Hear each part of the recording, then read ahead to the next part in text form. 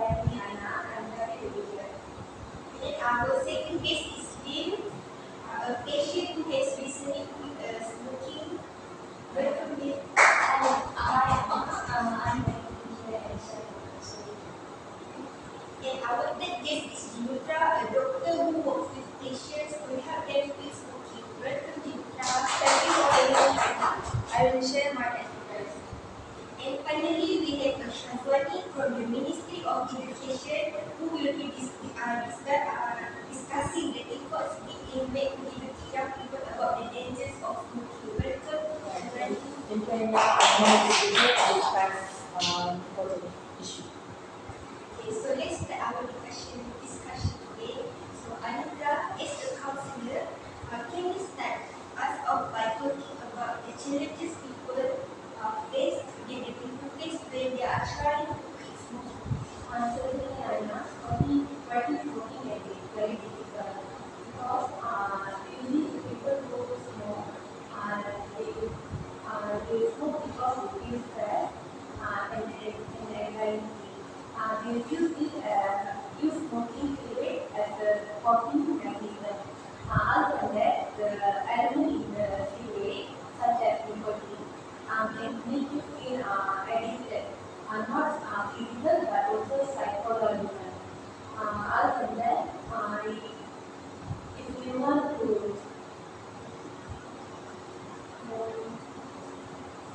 so when you try to quit smoking, you face a lot of challenges. That's all from me. Thank you for sharing. Okay, next, Liam, can you tell us about how you start the smoke and share us the experience of quitting smoking? Yeah, sure, Anna. I actually started smoking because I get into a depression. Quitting smoking was one of the hardest thing I ever done. Um, I had been smoking for over 10 years, and I have worked with a counselor who named Anitra. Have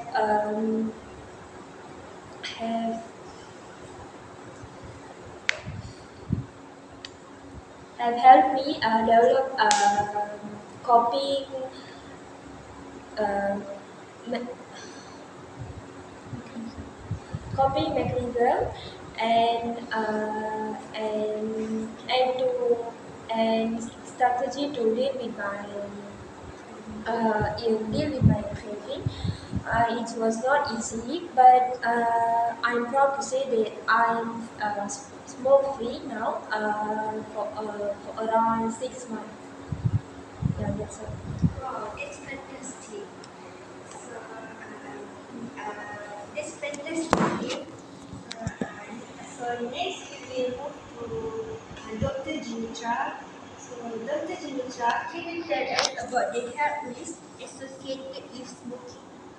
Okay, thank you, Raina.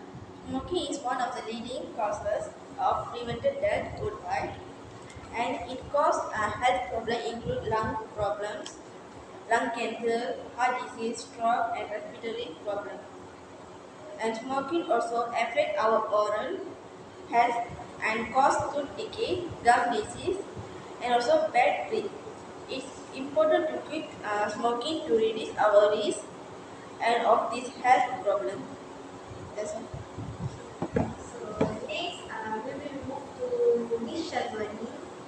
So Ms. Shazwani, can you tell us about the initiative being taken by the Ministry of Education to educate young people about the dangers of smoking?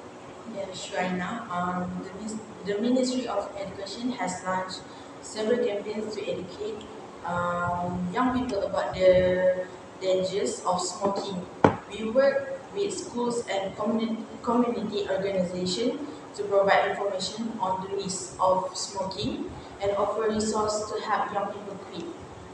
We also work to create smoke-free environments and promote healthy behavior. And that's all. Thank you, Ms. Shazri. It's great to hear about the topic being made to educate young people about the dangers of smoking. Anitra, do you have any thoughts or final thoughts or advice for our viewers? I would like to say that quitting smoking is possible, but it will take hard work and dedication. If you want to quit smoking, you can reach out to a counselor like me or any other specialties, or maybe your friends or your family. You no need to do it alone. But quit smoking is very good for your health. That's all from me. So I think by the sharing of our Anitra of their final thoughts, I think we already at the end of our smoking talk show awareness. So I want to say thank you to all our viewers, friends, because we really need to watch our talk show for today. So thank you very much. Okay, thank you. Thank you.